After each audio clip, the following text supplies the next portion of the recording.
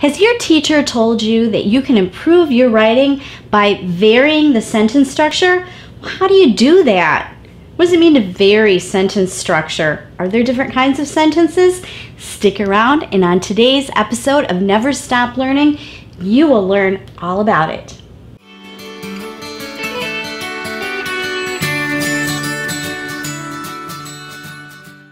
We're going to be looking at a couple of aspects of sentence construction that can really be helpful to you as you're learning how to vary your sentences. One is the jobs of sentences, and the other is types of sentences. We'll look at those each individually. And before we get started though, I've noticed that most of my views are coming from viewers who are not subscribed to my channel. I want you to have a notification when I put up new lessons and new videos. So please take a second to subscribe right down here in this corner, or subscribe after you've watched the video. But don't forget, because I want to have you get all of these lessons so that you can become great readers and writers. We're going to look at the jobs that sentences have first of all, and I'm going to be comparing these jobs to the jobs that dogs have. There are herding dogs, service dogs, bird dogs, watch dogs, police dogs, and sled dogs, just to name a few. You might be able to think of other types of jobs that dogs can have. And in each of these roles, no matter what type of dog they are, they might be able to serve in this role just because of their training, just because of the way they're presented. When we look at jobs of sentences, there are 4 different labels we give the 4 different kinds of sentences because of the jobs that they do. First, there's a declarative sentence. A declarative sentence makes an announcement. It tells something, ends in a period. Next, we have interrogative sentences. Interrogative sentences interrogate or ask questions. They end in question marks. We also have exclamatory sentences. Exclamatory sentences exclaim something or tell something really exciting, and exclamatory sentences end in exclamation points. Finally, we have imperative sentences. Imperative sentences make it imperative or important that you know or understand something. Now, if it's a really strong imperative, it probably ends in an exclamation point. Other imperative sentences that are telling you something to do or to think end in periods. Is it important to understand these different jobs of sentences? Well, because if you're varying your sentence structure, if you simply write declarative sentence after declarative sentence after declarative sentence, your writing might get a little boring. You want to mix it up. Now, it's not always appropriate to mix up and use all of these types of sentences, say, in the same paragraph, but do keep in mind that by changing out these different sentences that are labeled according to the jobs they do, declarative, interrogative, imperative, and exclamatory, you can vary your sentence structure. But wait, that's not the only way you can vary sentence structure. Sentence types are another way that you can consider when you're thinking about how you can vary your sentence structure. Types of sentences is another way you can approach this whole idea of varying sentence structure.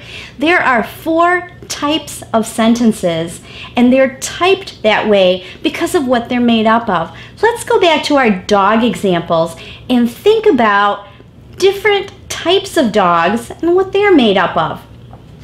There's poodles, first of all. I used to have a poodle named Misty.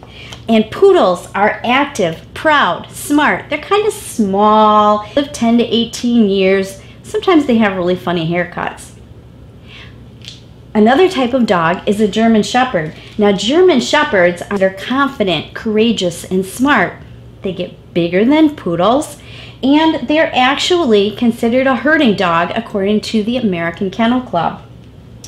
Then there's mutts. I bet a lot of us have had mutts before. I had a mutt, and his name was Bo. He was a great dog. And even though I couldn't really specify that a mutt has a certain temperament, each mutt has their own temperament and their own physical attributes based upon their heritage, their mother, father, grandparents, and so on. So that's the type of dog that we call a mutt. There are also greyhounds. Greyhounds are gentle, independent, and noble. They're fairly large, and they live about 10 to 13 years.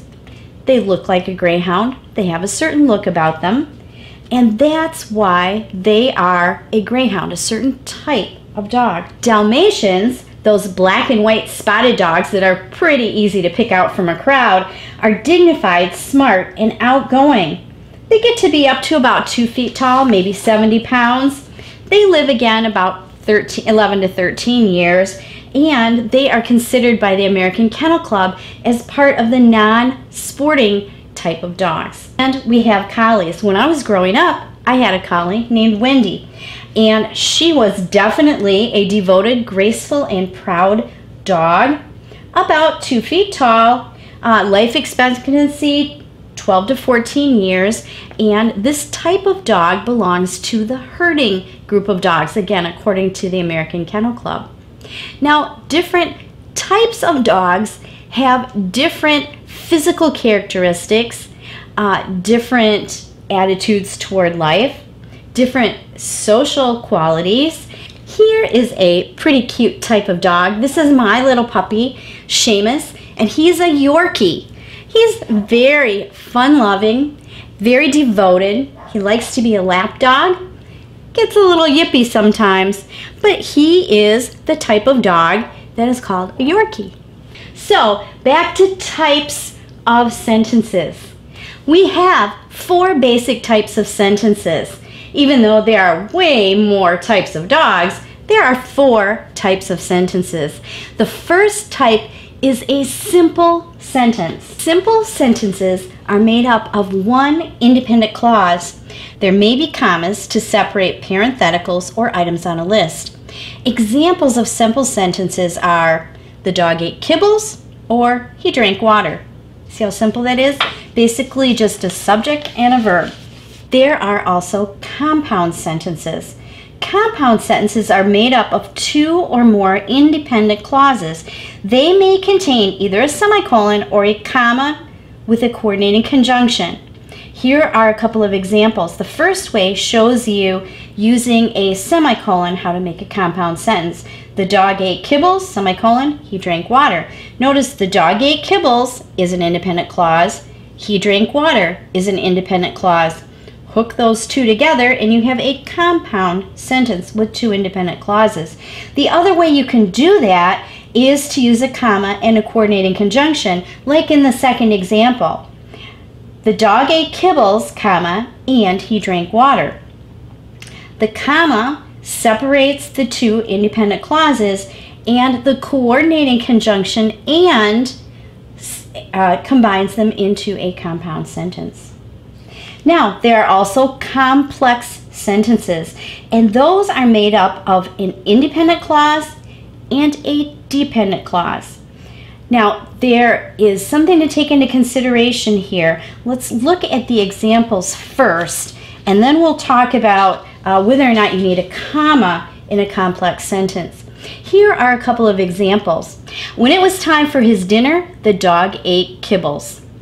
Notice it was time for his dinner and the dog ate kibbles are both independent clauses, but by adding that little subordinating conjunction, when, it turns it was time for his dinner into what we call a dependent clause. When it was time for his dinner. That is not a complete sentence, you guys. It's not even a complete thought. It's the beginning of a thought. But when we combine a dependent clause with an independent clause, we can make a complete sentence. When it was time for his dinner, comma, the dog ate kibbles. Now, if the dependent clause comes before the independent clause, the clauses are separated by a comma. But look at the second example there. The dog ate kibbles when it was time for his dinner. we didn't need to use a comma after the independent clause because we simply connected those two clauses with the subordinating conjunction. The dog ate kibbles when it was time for his dinner. But if we put that dependent clause first, when it was time for his dinner, then we do need a comma before we add the independent clause. Now, there's also compound complex sentences. Don't get upset. It's not that bad.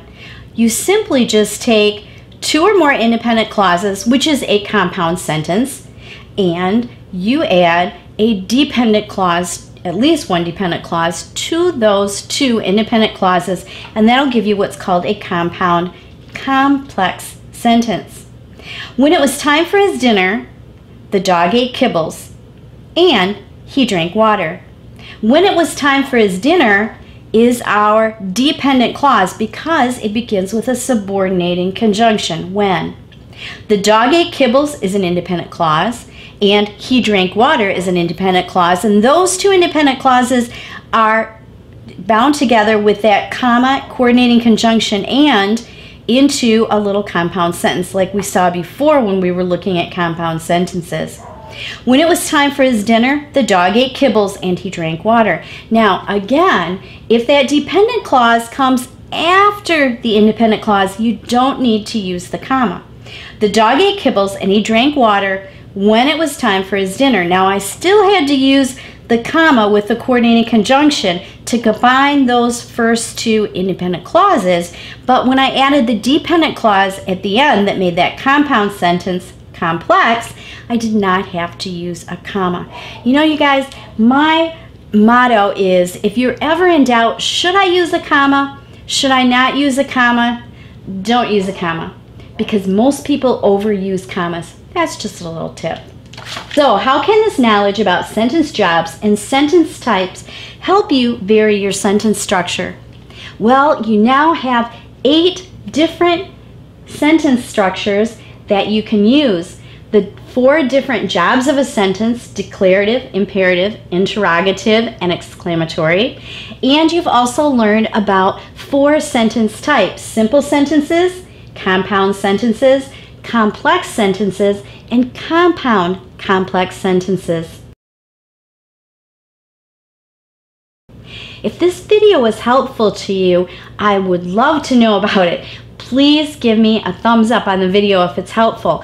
If you would like more specific information on how to construct simple sentences, how to construct compound complex or compound complex sentences, please leave a comment down below for me, because I'm more than willing to make some more specific video lessons for you if you feel like that would be helpful. But by simply varying your sentence structure, by mixing up and not always having declarative sentences, but sometimes putting an imperative in there, an exclamatory sentence, or even an interrogative sentence can be very helpful. And likewise, don't always use simple sentences. Simple sentences are really a very immature way of writing. Once your writing begins to get more sophisticated in 6th, 7th, 8th grade and beyond, you will want to be using fewer and fewer simple sentences and more compound and complex sentences. You can wait a little while before you start tackling the compound complex sentences in your compositions if you'd like.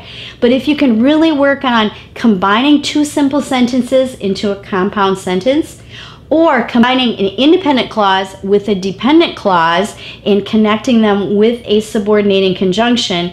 And in the description below, I'm going to link to lists of coordinating conjunctions and subordinating conjunctions so you can see just what those words are.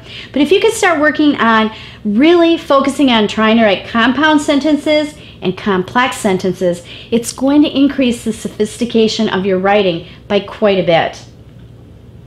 Again, as I said earlier, I'd love for you to subscribe to my channel so that you can get notified by clicking the little bell icon every time I upload a new video lesson. If you'd like more information about this lesson, I would love for you to check out my blog.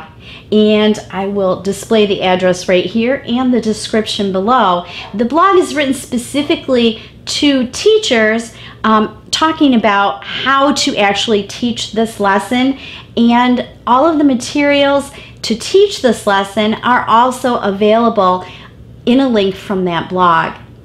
Thanks for watching. Work on that sophistication in your writing and never stop learning.